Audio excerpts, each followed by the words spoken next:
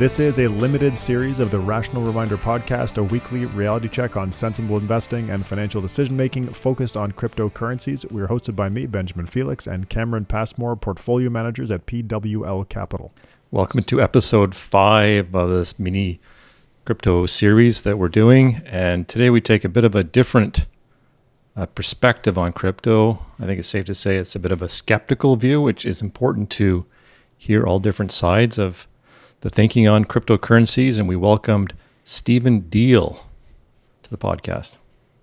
Yeah, Stephen is a software engineer. He's worked in the financial sector and on financial technologies, so he does have a pretty interesting perspective, both from the software engineering side, but also from a pretty intimate knowledge of the inner workings of existing financial systems. Now, like you said, Cameron, he is a skeptic. I'll willingly admit that there is a skeptical undertone of most of the conversations that we're having in this series. Now, I think that's true of all of our podcast episodes, period. There's a bit of a skeptical undertone.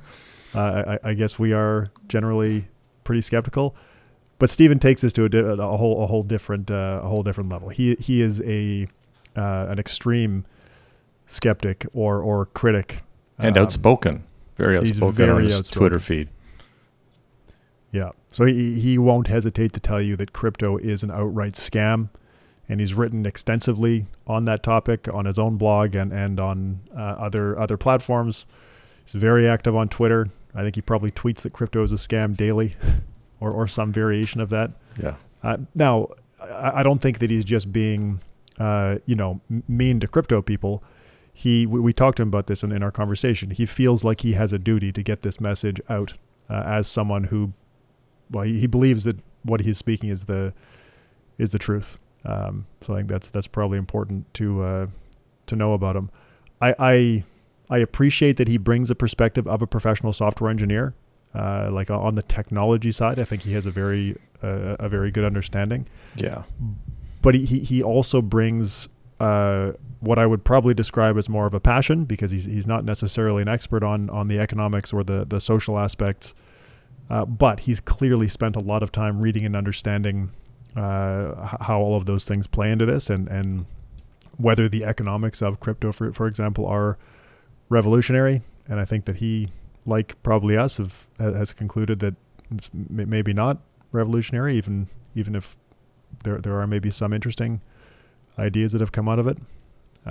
Anyway, so I think he brings a very critical, but well thought out perspective on crypto. I agree. So with that, let's go to our conversation from London, England, with Stephen Diehl. Stephen Diehl, welcome. Guys, thanks for having me today. It's a pleasure. Stephen, to start, can you describe public blockchain technology? So public blockchain technology is a technology that's rooted in what I would call a large financial reconfiguration project based on a great deal of kind of myth making about the value of reinventing private money from first principles. So this includes technologies such as Bitcoin, Ethereum. These are kind of large networks that people have deployed with the aim of creating new forms of private money that can exist outside of the remit of nation states and or internet native money. And that's the original aim of the project. And what the project has morphed into over the last 13 years is actually kind of open to some large amount of debate. But public blockchain technology is largely a project to reinvent money from first principles. So what problem are public blockchains trying to solve? Well, primarily the ideations of the original movement came out of a very kind of a belief that the private sector should be the source of money, that the financial system itself had become too, corrupt and calcified, and that the events of the financial crisis gave us reason to kind of think about new foundations for a new financial system. that was detached from kind of legacy institutions of banks and central banks and nation states. And so it's really much rooted in a very kind of like anti-state kind of libertarian ideology. And since then, public blockchains have largely become, I wouldn't say they started off as an ambition to build a new payment rail system. But what's happened over the last, I'd say, 13 years is that largely the narrative around this as an asset has been changed from a payment system into creating some sort of new speculative asset class. And the exact properties of those things are going to vary between the different types of products that people issue on these public blockchains. But the project now has become largely about creating new assets that people can invest in. And those assets have some rather strange properties that we can get into in later details, but that's the essence of where they're at today. Can you describe proof of work consensus and how it tries to eliminate the need for a trusted third party in transactions? Yeah, so the first public blockchain project is called Bitcoin, and Bitcoin is an attempt to create a completely like censorship resistant money that exists outside of like the regulatory perimeter and outside of the remit of like nation states.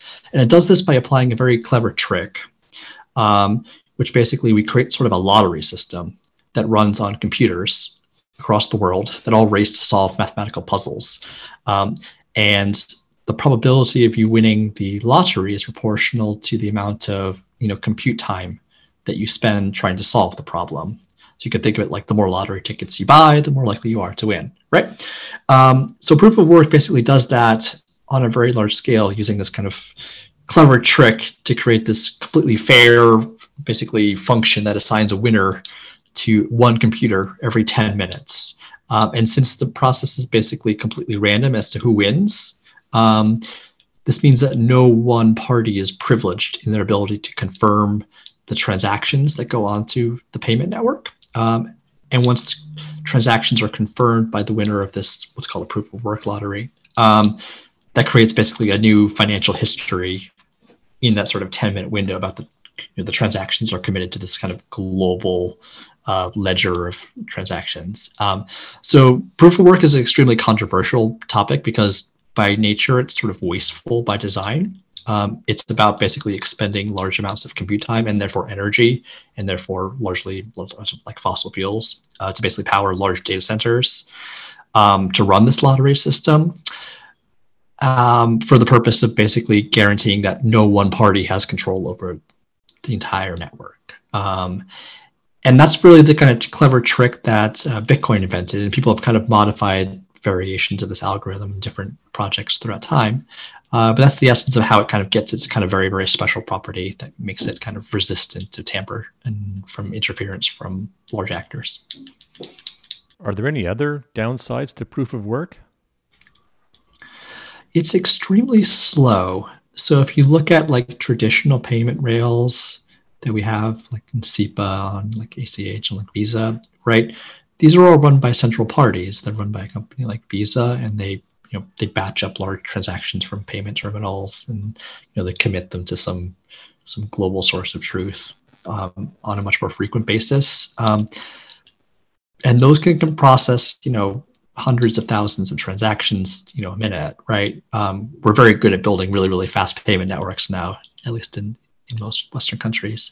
So Bitcoin tries to solve this in a very strange way because it wants to be censorship resistant. It wants to basically resist outside actors from having any kind of say about like what transactions get committed. Whereas like a Visa is a regulated entity that basically has to comply with laws and consumer demands and fraud detection and all that. So the proof of work system is extremely slow. It can process about 3 to 4 transactions a second. So that's, not at the scale of what most kind of, domestic payment rails can do in the world. And so that fundamentally limits the kind of fundamental scalability of the entire system to basically be, at the level of like enough transactions to run like a small supermarket, but not to run like a nation state. And that's just a trade-off, right? Like I think that in Bitcoin, I think proponents may not even see that as a downside. It's just like we've decided we want censorship resistance, and therefore we have slower or fewer transactions over time. It's a trade-off, yeah, exactly. Does proof of stake or any of the other consensus mechanisms that have developed improve on the problems that proof of work has? So proof of stake is a variant on the algorithm by which all of these networks issue their own sort of native token, which you could think of as their flavor of private money. And so in a proof of stake algorithm, participants participate in a lottery, but instead of it being proportional to the amount of servers and compute time you allocate toward winning the lottery, it's proportional to how many of the virtual asset you stake in the system. And then that basically runs the same kind of lottery system. And then whoever happens to win the lottery gets to be able to commit the block of transactions to the network. So the problem with both proof of work and both proof of stake is that they're both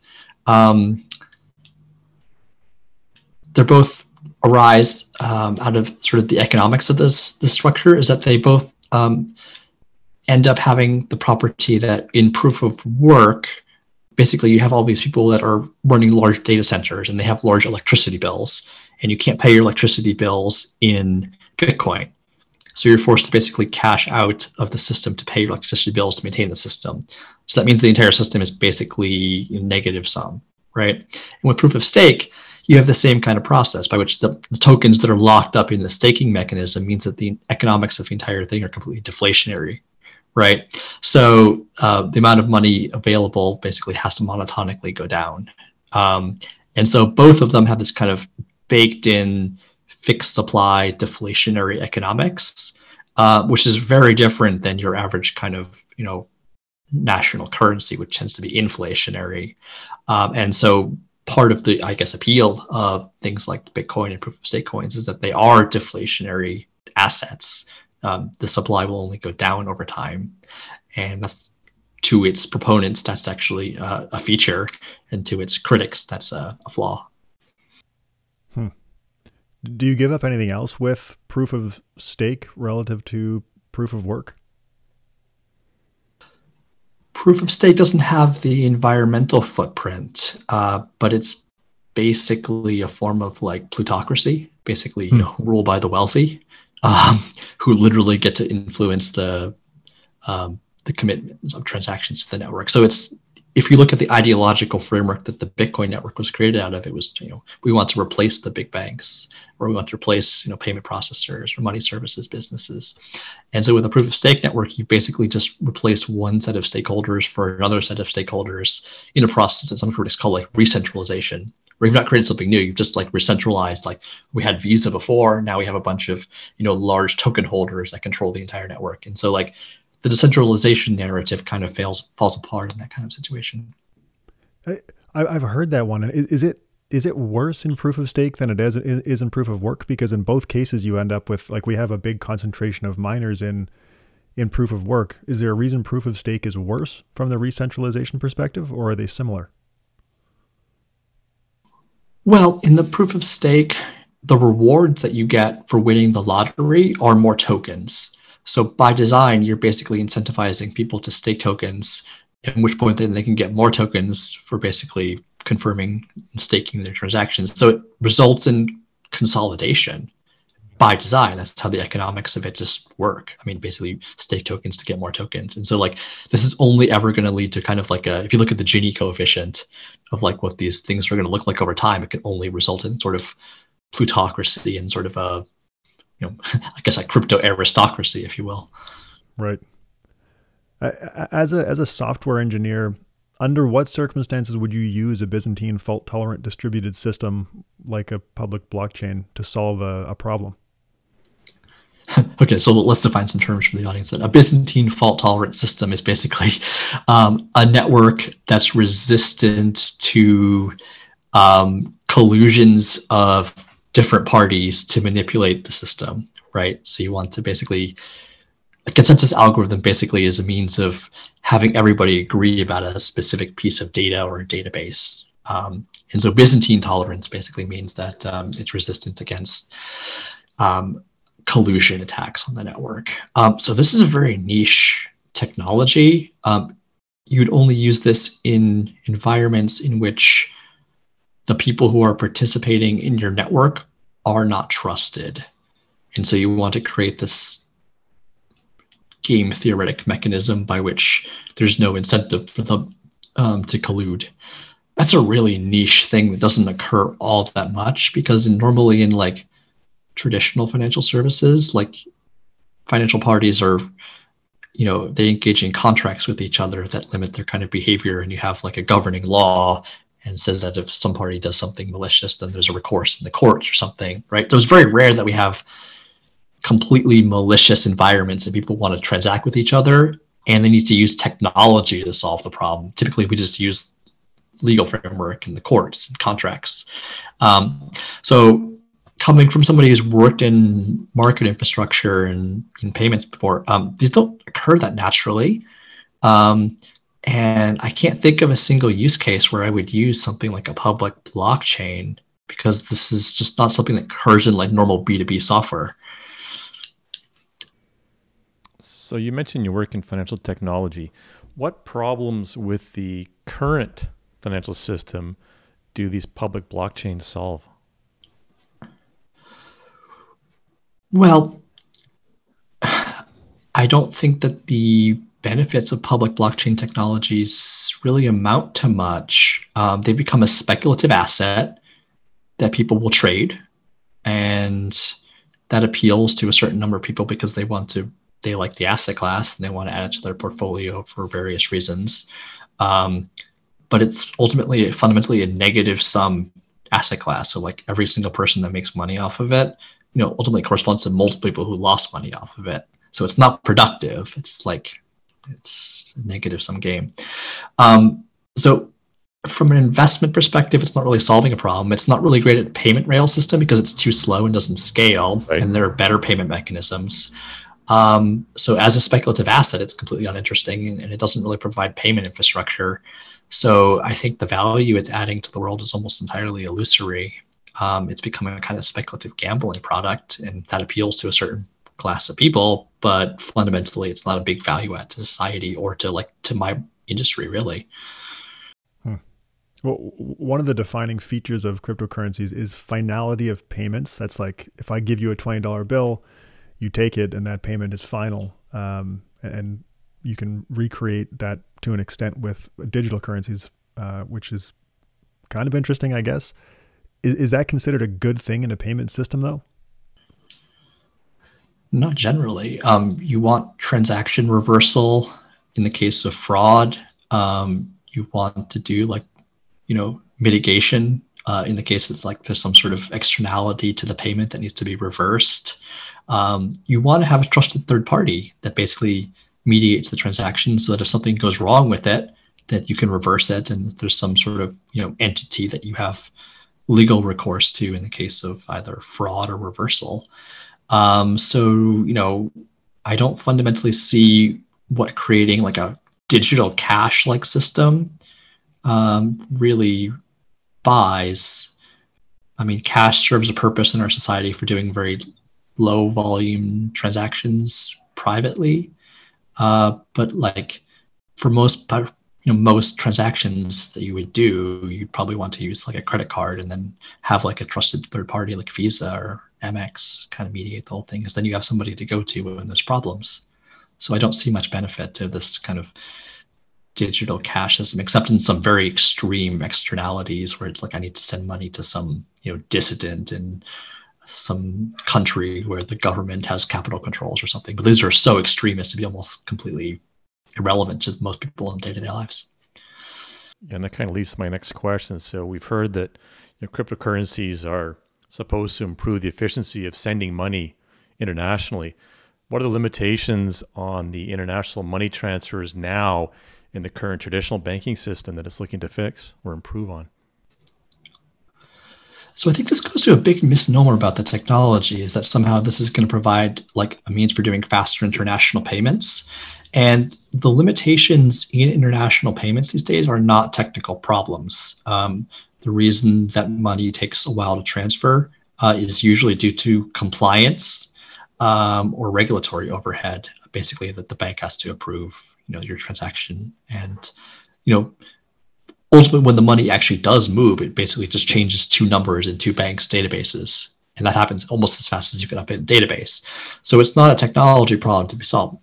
So now if you talk about like the remittance industry, that's a big industry. Like there's massive amounts of money that people send to family abroad.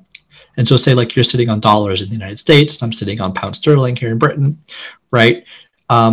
It's unclear to me that if you want to send, sterling to me from dollars, that introducing a third intermediate currency in this entire process actually has any value add. It's better just to swap, dollars for sterling rather than go from like dollars to Bitcoin to sterling, because in the middle you have this kind of hyper volatile speculative asset that you're using to exchange. Why not just go straight from dollars to sterling? It doesn't add any value. And then basically, if you're running that money services business for the remittance, all you have added is basically just like the price risk of something that sits in the middle of that transaction for no reason. So the remittance use case for crypto doesn't seem to really match my lived experience of seeing how those things actually work in practice. I guess what it does give you is the because it can operate outside of the regulatory and legal system, all of the checks and balances normally required for sending money, which might cause delays or fees or whatever, you can bypass that, but you're bypassing it by bypassing the legal system, which maybe has other problems. And maybe that part doesn't last forever either. I think the best example of what you're saying there is that, like, the Canadian convoy that's happening up in Canada, they solicited a lot of international donations from people abroad, and they were able to get, all of the Bitcoin pooled in one address. But then when they go to actually like take that Bitcoin out into Canadian dollars, they find the government's basically blocked the final transaction. So they're stuck with a bunch of Bitcoin that they can't actually cash out. And they can't actually spend it on like petrol or on food or actually doing anything. And so if you want to send money like outside of the regulatory perimeter to a country that's hostile, you still can't use the Bitcoin to actually buy anything because the government's going to restrict the withdrawal into the national currency at the endpoint. And so fundamentally, all of these kind of money movement and remittance problems that operate outside the regulatory perimeter, like you still need to go from, national currency or to national currency. And that's not really a means to bypass that, because the state always has control over domestic money services businesses. Yeah, that one was super interesting because I think that they also filed an injunction where, separate from cashing out or leaving the cryptosphere and going into regular government money, I think even they made it so that even interacting with that wallet was punishable by prison based on the injunction that was filed. So it's like, even if you find a way to spend it in Bitcoin, if you do that, you're breaking the law, and the law still matters to you because you still live in Canada. Yeah, I thought that one was pretty interesting. How do you prevent double spending, which is one of the problems that proof of work consensus solved in a system without a consensus mechanism? You have a trusted third party that creates a single source of truth about transactions. And if there's any kind of problems, then, you solve it with some sort of dispute resolution process.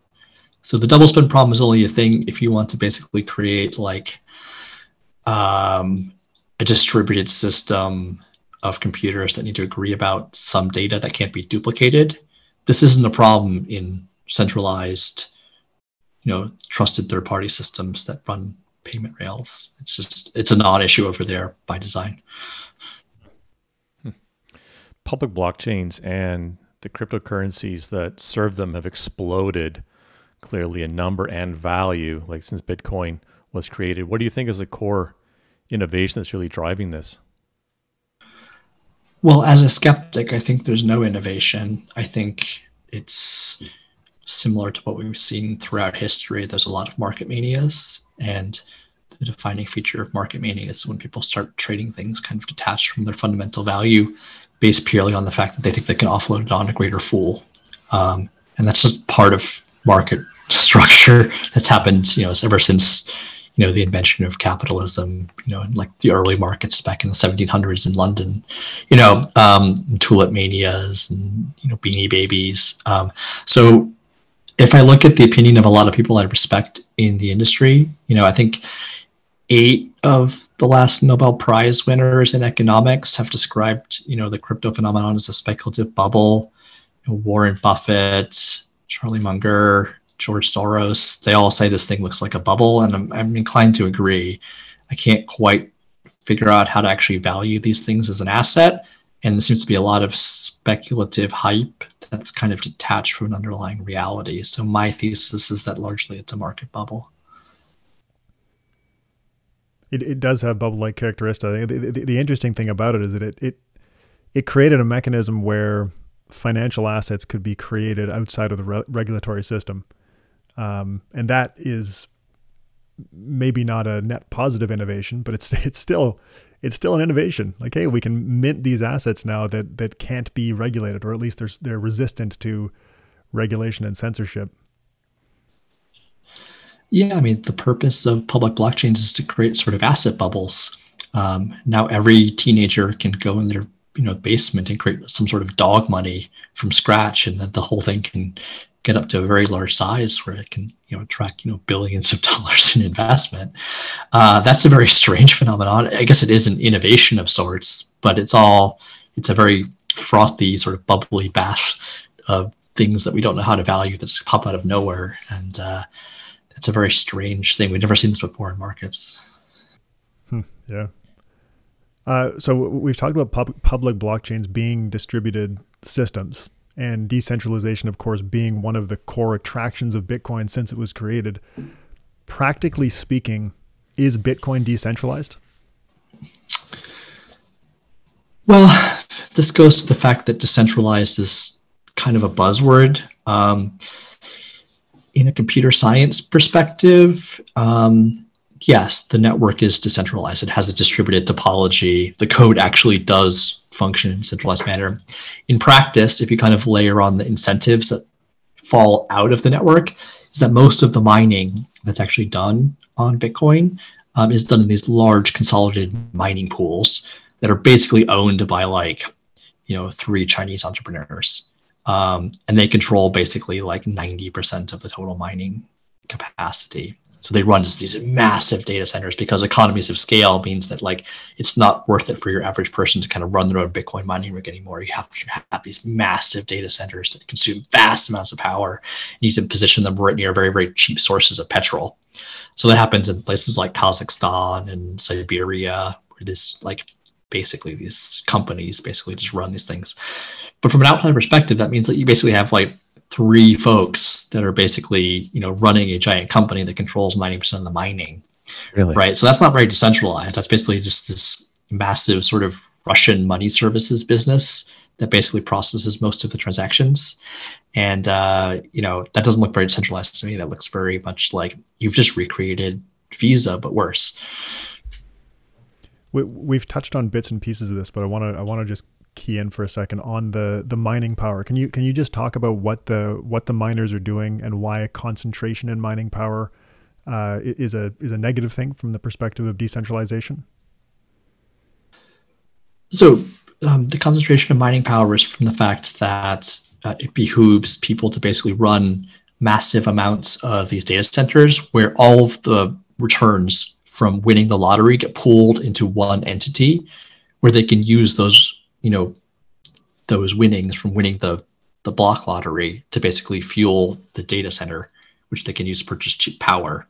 So it's just a pure economies of scale argument. It's just more efficient to consolidate all of your servers in one room and just pool the money around a common enterprise rather than having this kind of massively decentralized network of individuals doing this. And that's just a basic argument from economics, right?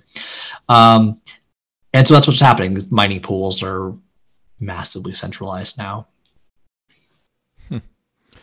So some companies are talking about using a variation of public blockchains run by a set of trusted parties. So do these permissioned blockchain systems improve on the shortcomings of these public blockchains? So there are these things called permission blockchains, and they exist, but they exist in a kind of whole different ontological category of software, because while the public blockchains are trying to like reinvent money from first principles, these permission blockchains primarily exist to basically do like enterprise data management problems where you have a bunch of people that need to have a single source of truth about some set of data because they're business partners or they're trading partners. And so they basically set up the system that acts kind of like a quorum that, you know, basically collects a bunch of data and creates a single golden source of truth out of it. But typically in the permission blockchains, there's no token, there's no speculation. It's basically just a way of reconciling data between a bunch of, you know, companies. And so that's a very fundamentally different beast altogether. So permission blockchains don't have necessarily a great track record. They are a solution that some people have used, but they're kind of controversial because to first approximation, they're basically the same thing as running like a Microsoft SQL server, which is like a regular database that you can buy from Microsoft today, and just replicating that a bunch of parties. And that would also work as a solution. So the permissioned blockchain solution seems to be like kind of a solution in search of a problem in most cases. That's interesting. So you could solve what a private blockchain is trying to solve using existing technology. Are there any other differences? Like, is a private blockchain more efficient or is it more reliable? Anything like that? Typically, it's worse. It's actually slower and harder to use. So there's not a lot of success stories around permission blockchains. Like IBM used to have a big division that used to do this stuff. They've kind of mostly spun it down. Oracle still serves a few of these kind of prototypes that they've stood up, but it's just the first approximation. It's just strictly worse than using traditional solutions. And there's not a lot of success stories about permission blockchains being terribly useful. So, I mean, I still see media releases from large companies bragging about their use or their intended use of permission blockchains. Why do you think that's happening? Well, okay, so let's talk about how the sausage gets made in enterprise software a little bit. Companies that do these kind of things, typically it's in some innovation department inside of some corporate. And innovations inside of corporates do very strange things. Sometimes they basically bring in external parties to kind of explore new and developing solutions in software and see if they can apply them to some aspect of the business to improve efficiency. And they will do this for all sorts of bizarre, strange reasons, mostly to kind of appear innovative to their shareholders. And so you'll see a lot of these things that are what are called press release where the corporate will do a project on a blockchain, not for the purpose of adding value to the company, but for the purpose of doing the blockchain project. So in Britain, there's this supermarket called Tesco's. They sell like food, right? They did a blockchain prototype where they would like track, produce that would come from the European Union on a blockchain. And they're replacing this very large old SAP system that they used to do it. So they did this blockchain prototype. It ran for like a month and they spun it down. But the purpose of doing it was to basically, produce a press release to say that Tesco's using a blockchain. And that's really, I can't understate this. That's a lot of what you see in these kind of press releases. They're not really very real. They're kind of theater. Gosh, I heard the exact same example for Walmart, I think, where they could track the lettuce going to Walmart stores in North America. Yeah, these projects don't really have a great track record. Maybe they're not as bad as the old thing they replaced, or maybe they're like kind of semi-functional. But like when we're talking about like tracking lettuce for some back office process inside of Walmart's logistics chain, this is not a big transformative paradigm shift in technology. This is a way of tracking bills of lading for lettuce. This is not going to transform the global financial system. This is basically just doing more back office data management. So I think it's really important to not overstate that permission blockchains they're not a big paradigm shift in our industry at all. They're just kind of maybe a partial solution for some very small problems. Interesting. So let's shift a bit. Can you describe what a smart contract is? So a smart contract is a unit of logic, which you can think of as code, that lives on a blockchain that mediates the transfer of the native crypto asset of that blockchain between different counterparties that use the blockchain. So the name itself is a bit problematic because smart contracts are neither smart nor contracts. They're generally very dumb pieces of logic that have almost nothing to do with like contracts as defined by like common law. So you can think of like, I don't know, the simplest thing would be like, I want to release some Bitcoin to you at some point in the future, like say 10 days later. So you can encode that kind of logic in a smart contract and say like, you should release these funds only after this date, right? And so a lot of these things are really that simple. And then there's more complicated ones that run on things like the Ethereum blockchain, which allow people to do things like create sort of like an equity crowdfunding structure in which basically a certain amount of the native token of the Ethereum blockchain, which is called Ether, is exchanged for like a positional value in the contract itself, which basically maps like a percentage of ownership in the contract, just like you would kind of like a share in a company. And that's primarily what most of these things are being used for. They're kind of used for like crowdfunding solutions where you basically allocate a certain amount of the native cryptocurrency to a position in a common enterprise controlled by a bunch of other people. And so in some sense, it's a way of doing kind of regulatory arbitrage, basically creating basically like a cap table for like a corporate entity that exists outside of the regulatory perimeter and can pool money in this slush fund that the smart contract oversees. Are there any other useful applications for smart contracts? Well, the use cases that people would do are the ones where they want to transact in crypto assets. And like I mentioned before, crypto assets aren't only a great payment mechanism, and they're a purely speculative asset. So, I mean, the use cases are limited to things that can only exist outside of the regulatory perimeter, or things that are like straight up illegal, like Ponzi schemes or like, you know, gambling products that people want to do on the blockchain that have to kind of exist outside the regulatory perimeter. So I haven't seen a really compelling use case of smart contracts that was simultaneously compelling and legal. Yeah. You've been watching this space pretty closely. Are there a lot of the other side, a lot of the Ponzi schemes and yeah, well, stuff that's maybe not so good for the world? Yeah, so I would encourage everybody to go to this crypto skeptic. Her name is Molly White. She does this really great site. It's called web3isgoinggreat.com. And it basically enumerates like the day-by-day kind of catastrophes that happen in the crypto world. Like every single day, one of these kind of smart contracts or kind of new schemes or high yield investment fraud programs basically just implodes. And this happens like every other day now. And at the bottom of the page, there's this giant like number, and it's how much money has been lit on fire. Now, admittedly, this is notional value. Like it's basically pretend money that people are losing in these schemes. But like, you know, it's sum up to like 15 billion, you know, equivalent of US dollars in cryptocurrency. And like the stuff is really, there's a lot of bad stuff going on. And it's the Wild West out there where there's a lot of scams, a lot of fraud. And it kind of looks like the 1920s again. And I think we all know how that ended. Yes, we do. From your perspective as a software engineer, and this kind of relates back to the smart contracts, well, to crypto in general, this idea that code is law. You obviously live in software, writing code. Does it make sense to you to defer to code as law? So this is the term that people use to describe smart contracts. We're like, if a smart contract does something, and we all just agree that that's like the law of the contract, then you really can't claim that there's any fraud or anything involved.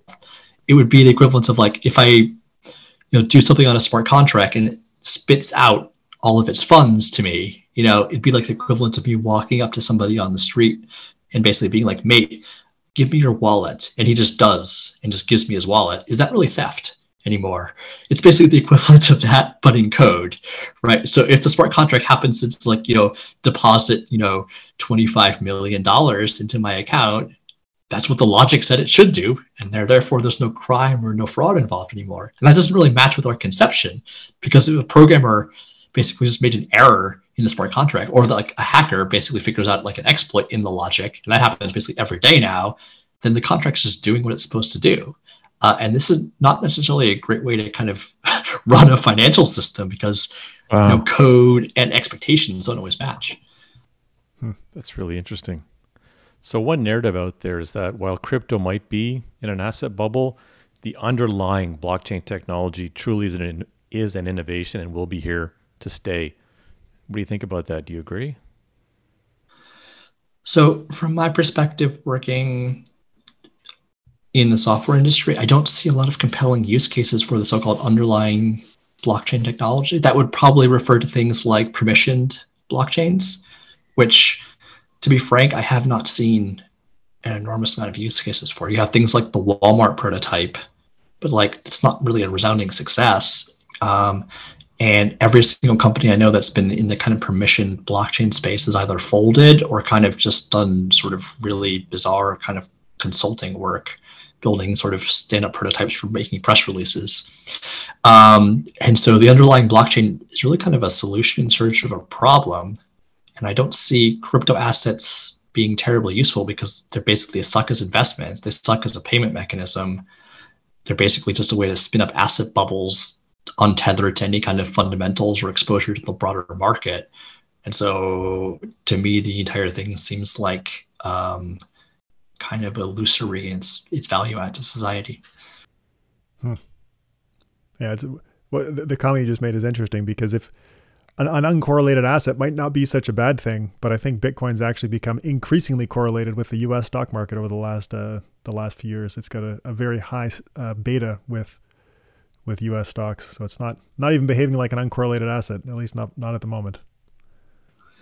Yeah, it's an open question about like how does the price formation of Bitcoin actually come from? Because it's a pure greater fool asset, but it's not a store of value because the variance on the price is just too volatile. It doesn't act like gold, so it does not store of value.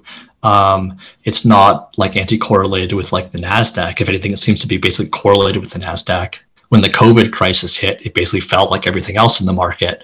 So what is this doing if you're an institutional investor? You're just adding beta to your portfolio, right, for no reason. And as an asset, I don't have a valuation model for this thing. The value of it is whatever the next fool will pay for it is. There's no fundamentals. There's no income. So to me, this does not seem like something I really want in my portfolio. I don't know why people would want it from like a financial analyst perspective. It seems very risky and not a whole lot of value add or diversification for that matter.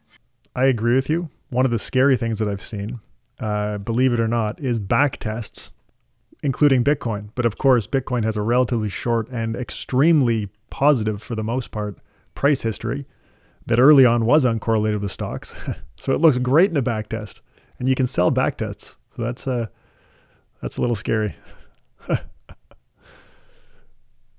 We talked briefly about Molly White's website. Web3 is going great. Can you describe what Web3 is? Oh God. What is Web3? I mean, nobody has a coherent definition that I've heard yet. If I were to back up and try to give the most broad definition possible, it's kind of the broad notion that crypto assets, NFTs, DAOs, and smart contracts need to be integrated into existing web infrastructure to give rise to new types of businesses that can exist that utilize blockchain technology. Now, I fundamentally think blockchain technology is basically useless, so I think this entire thing is kind of an empty buzzword, but that's what people in the industry kind of refer to broadly. But it has no universal agreed upon definition in the software industry, and it's considered kind of a controversial buzzword because it doesn't seem to be tied to anything. There's no company you can point to that's like the Google of Web3 or the Facebook of Web3. It's kind of a term that people use and throw around without a whole lot of thought to what it actually means. So does anything improve or get better with Web3? Well, the burden of proof is on them to build something that shows some improvement over existing technologies. But since the underlying technology, like I said, crypto assets are kind of rubbish investments that have no fundamentals. They're not great to invest in. They don't serve as a payment rail. blockchain technology doesn't really have an application.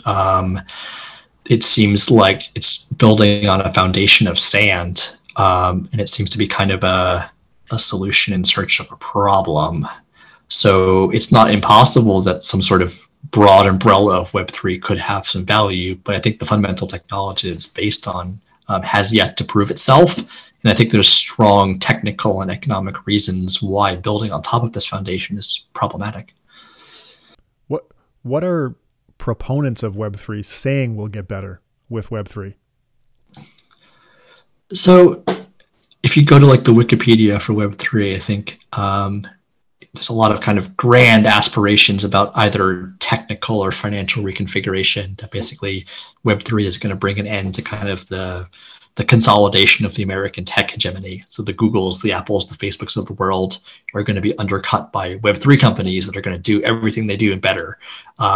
This is a really great story because we all kind of recognize that some of these companies are just simply too powerful in the United States at the moment, and maybe they should be broken up or something. That's going to be a big debate. So Web3 has kind of said like, wow, we use the market to do that instead of antitrust.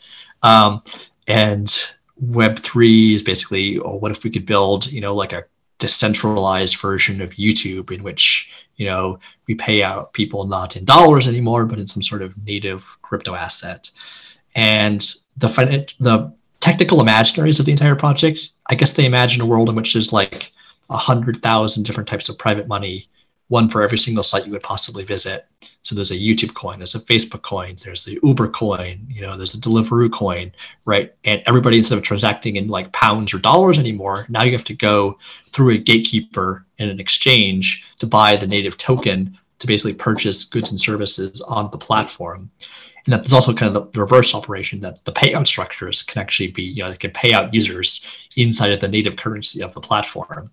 So it's kind of the fracturing of like a coherent unified financial system into 100,000 different mini financial systems, all controlled by different gatekeepers and different rent seekers. And some people think that's actually kind of a utopian vision of the future. Other people think that's a very dystopian vision of the future because it introduces like a lot of exchange risk and rent seeking and artificial barriers to entry and transaction cost. But that's probably great if you're the one collecting the transactions, but probably not someone that you're paying them. Yeah, I've heard that too, that the decentralization of platforms like YouTube that gives power to the creators and all that stuff is that's the grand vision. Yeah. So you've kind of made your skeptical position pretty clear throughout our conversation, which has been great. As a technologist, have you been impressed with or excited by anything related to these technologies? Some of the ideas, the technical ideas on a pure theoretical basis are quite clever. There are some interesting advances in like cryptography and some computer science stuff that has occurred as a result of this stuff. Is that fundamentally, I think when you apply these technologies to actual real world problems and like, problems that businesses actually have, they tend not to really hold up because in most places, like completely trustless environments simply don't exist in capitalism. Like high trust societies are a good thing. And basically capitalism works best when there's like low barriers to entry, when markets have lots of public information, when there's a kind of a unified payment platform that we can all agree upon. Like the dollar is a good thing. Like we don't want 100 variants of the dollar. We did that back in the 1800s. Like it was called like the wildcat banking era, where like every single bank would issue their own version of their own banknotes and everything. And it was a nightmare for most people, right? I don't think recreating the wildcat banking era on top of the kind of modern platform capitalism is a value add for either consumers or for capitalism itself, because it introduces all this kind of artificial friction to markets now. And as somebody that wants to see, payments and money flow and like, value being created and companies be, I want to see more value created, I want to see more rent seeking from people that basically issue their own forms of private money, basically just to do the kind of businesses we were already doing. So to me, this seems like it's kind of a very regressive project that seems to be kind of proposing that these new speculative assets simply should just exist for no reason other than people like to gamble on them. And so like the entire crypto project, I have a lot of problems with it, both from like just a technologist perspective, from somebody that's worked on market infrastructure, and somebody that's just interested in making capitalism work better. To me, crypto, the entire project seems antithetical to all of those goals. And so I don't see much value. I mean, and you're pretty vocal about that. So I'm sure you've heard many counter arguments, maybe all the counter arguments. So I'm curious, what's the most compelling argument for crypto that you've heard? So I think the most compelling one is that so like I live in Great Britain, and like the laws of this country, I probably agree with like 98% of them, right? Because it's basically just like a liberal parliamentary democracy, right? But most people in the world are not as blessed to kind of live in stable democracies across the world. And so, there are countries that are kind of authoritarian regimes that have very, very strict capital controls. And there are people that genuinely need to kind of like flee countries because they're either dissidents or because they're being hunted by authoritarians. Perhaps like a crypto asset could possibly be of use for somebody that needed to like flee an authoritarian regime and then set up a new life somewhere. That might be a use case that might have a very, very niche application for people that want to basically, do the equivalent of like, going on an airplane with a, barrel of gold bricks and like to basically just start a new life in a new country. So that's probably the most compelling one I've heard. But like if you factor in all of the externalities of this entire system existing, the value add to a very, very small pool of distance versus the kind of externalities and the costs borne by the rest of the world and society as a whole, in terms of just the amount of like illicit activity it enables, all the terrorism financing, all of the money laundering, all of the environmental waste, they don't sum to a net positive on that. It's like helping a few dissidents versus having this massive, massively destructive program that seems to be kind of creating massive amounts of suffering versus, enabling a few other people to thrive. It just doesn't sound to me to be a net good for the world. What do you mean by the suffering stemming from crypto? Oh, because, it's largely a vehicle for, lots of fraud. Right. So like, yes, it helps maybe a few, 20, 30 dissidents, but, 100,000 people lose all of their savings. Does that sum to a net positive for the world or a net negative? I'd argue it's a net negative. Yeah, I got it. More suffering for more people versus well-being for a small number of people. It's a kind of utilitarian calculus that I'm doing here, but it's one that I think is substantiated. You were, from what I could gather anyway, one of the earlier people speaking out skeptically about crypto and Bitcoin, at least writing about it. I saw one of your blog posts maybe a year ago, and I think you'd started writing much earlier than that. What has the experience been like being, one of the skeptics, one of the lightning rods for Bitcoin's or crypto skepticism? What's that been like? So I was early into the space. There's been a few other people that were before me actually, and like the people that kind of laid the foundations for, because at some point I was kind of more on the edge about the thing.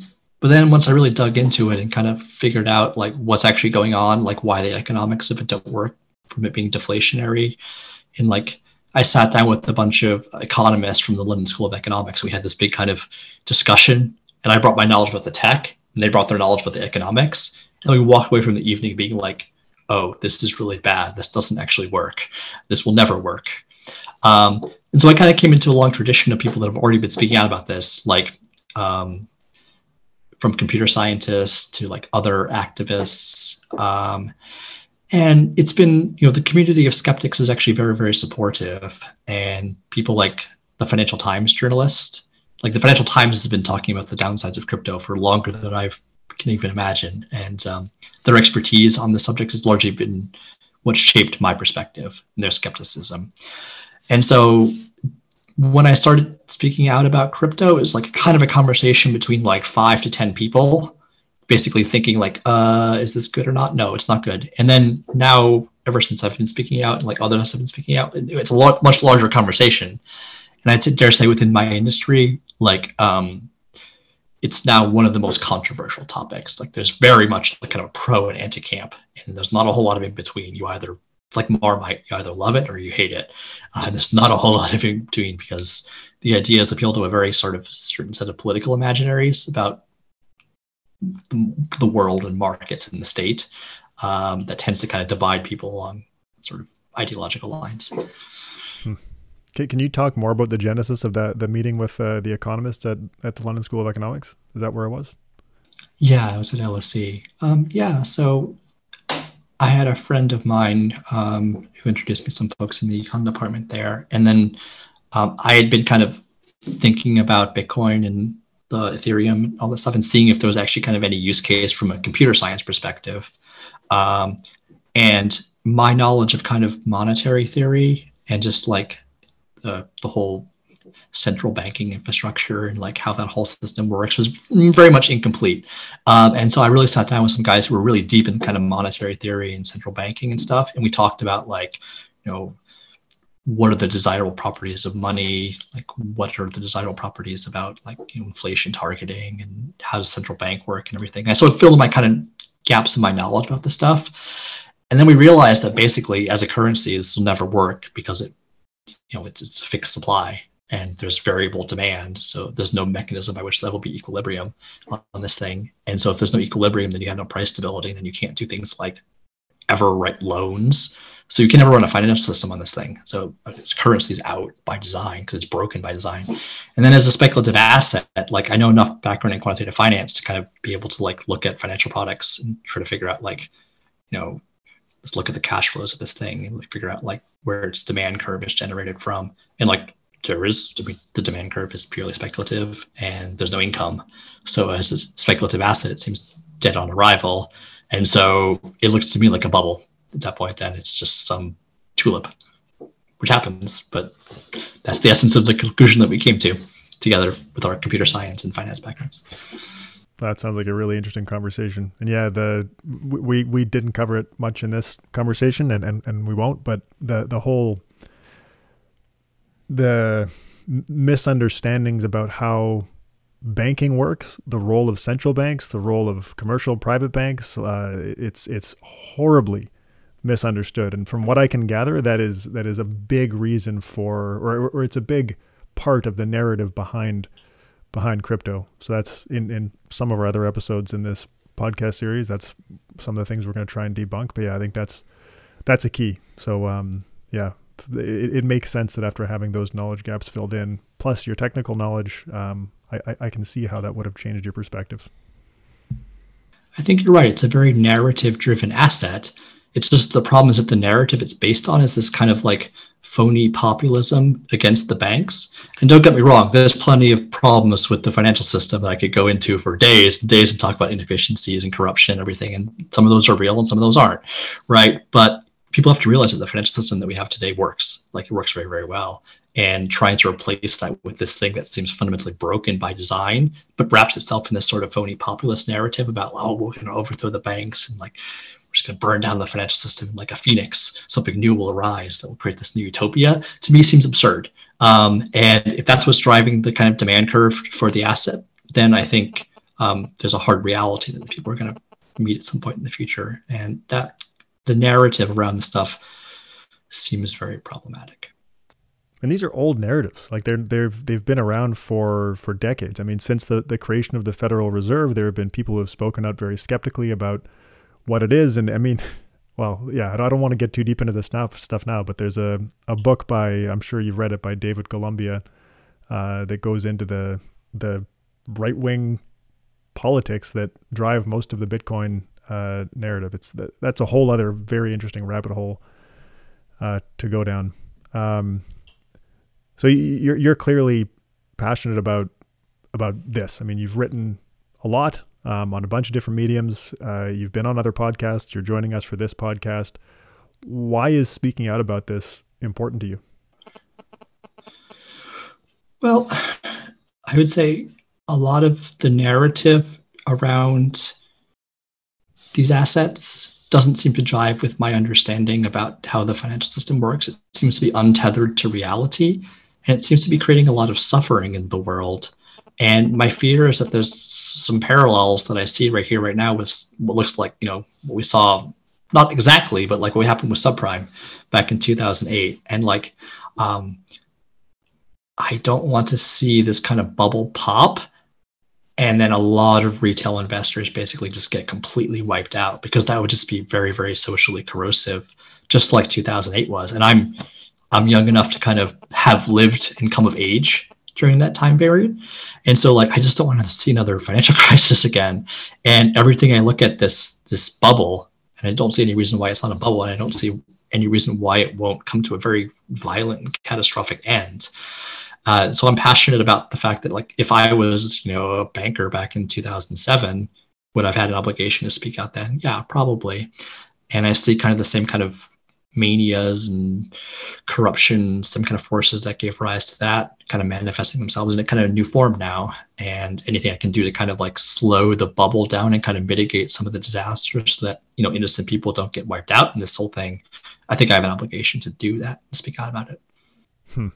Yeah, that makes a lot of sense. Well, one of the other people that we're speaking with for this series has done research on investors in Denmark, I believe, who in the financial crisis lost everything in Danish bank stocks. I believe that was their sample. But they found major impact on future risk taking for people that were burned by those investments. So I think it's a real valid concern, not only that retail investors will lose wealth, but they'll be intimidated from taking good risk, like diversified positive expected return type risk with their investments in the future, which can have real long-lasting societal and wealth inequality impacts. Absolutely. The biggest lie in finance is that like this time it's different, right? Everybody thinks that they're going to time the bubble, right? And just timing bubbles is a negative something. Most people get wiped out. And so like people need to recognize that the difference between gambling and investing, and investing is not sexy. It's about, it's about time in the market, not timing the market, to quote Warren Buffett. And I think there's a new generation of investors that have some very, very pathological ideas about returns and kind of massive growth in their portfolios that are not tethered to reality, because they're trading these like super hyper volatile negative sum products that are mostly based on gambling. And my fear is that there's a kind of younger generation that's not, that's ultimately going to hurt them when they kind of get into their 30s and start buying a house and everything, when they're, all of their money is tied up in images of apes or dog money or something. And I don't see how this ends well for most of them. Yeah. I don't know if I came up with this or if I heard somebody else say it, but if you're excited about an investment, it's probably not a good investment. Slow and steady growth over time and diversification, and understanding the products that you're buying. Like all the things that Warren Buffett says about value investing, or take those to heart, because clearly he's done well for himself. So that is true. He has. All right, Stephen. Well, that's the end of our conversation. This has been great. We really appreciate you giving us the time. Take care, gentlemen. Yeah. Thanks, Stephen. It's great.